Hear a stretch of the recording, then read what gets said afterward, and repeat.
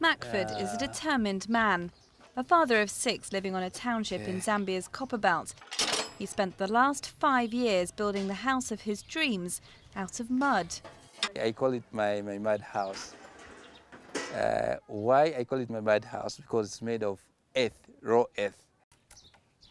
Macford has painstakingly made 10,000 bricks by hand using the soil at the bottom of his garden.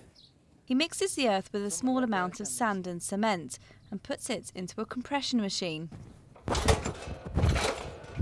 few minutes later, out comes a block. The bricks need to bake in the sun for a further 2 months before they can be used. It's been a long and arduous process. Not only has it taken long, we had to face ridicule from the people for taking this long. Why didn't we just make a shortcut and build a house using the ordinary stuff other people are using? So we had to bear up with the ridicule and scorn. So it wasn't easy, but somehow we put up with it. Until now, Macford and his family have lived in a windowless 2-roomed shack with no running water or electricity. Not only is it small, because we've been experiencing sickness because we were so cramped together.